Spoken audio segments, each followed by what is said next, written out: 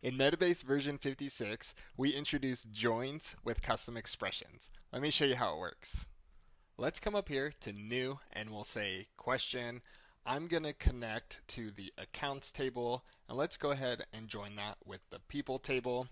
Next, for our join conditions, maybe we want to do a constant, so let's come here to custom expression, and now we have the ability to do constants. So like I could do like a 1 equals 1, which is awesome. But for this example, let's go ahead and click on this one. We'll go back, and for people, you can see we have a column called name. So I'm going to select that. If we go back here for the accounts table, we only have a first name and last name. So maybe what we want to do is create another custom expression.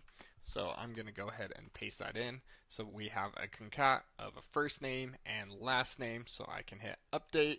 So now we have this awesome join condition. When I hit play, you can see it joins. Pretty cool. Have fun with it. Cheers.